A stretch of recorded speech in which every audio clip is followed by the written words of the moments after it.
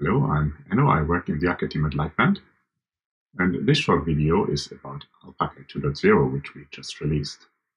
Alpakka is a Reactive Streams integration library built on top of Akka Streams.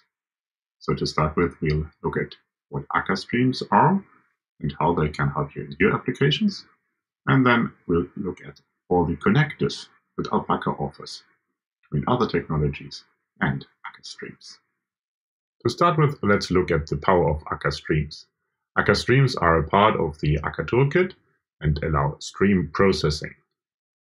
Stream processing allows us to model data manipulation as a flow of data. It comes in at a source, gets processed in several steps. The processing ends in a so-called sync. Akka Streams contains a rich set of operators to describe the stream processing flows. Akka Streams implements the Reactive Streams standard. And the key points I want to point out here is the asynchronous approach. So if we look back at the stream process we saw earlier, the asynchronous nature of Akka Streams allows us to add asynchronous boundaries to these operations so that the flow and the sync can operate asynchronously of each other. And we can add those boundaries in every step of our flow. Or we can add these asynchronous boundaries. It is, in most cases, more efficient to not have them. If we don't explicitly add boundaries, the flow is merged together and runs in one thread without the cost of synchronization across threads. Reactive Streams has another very important concept. The concept of non-blocking backpressure. When we have these asynchronous boundaries, there is non-blocking backpressure. This means the sync, in this case, controls how much data it needs and requests data from upstream, which then is requested further upstream. Let's recap what these two properties provide. Akka Streams can run asynchronously in different steps. This enables resource utilization so that we can make use of our hardware.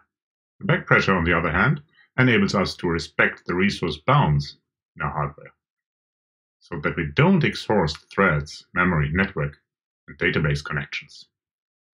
Alpakka connects Akka Streams, as we saw before, to other technologies and tries to apply the same properties to those technologies.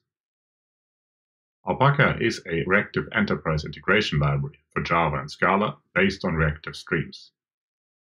So we should say it gives us endpoints for Akka Streams.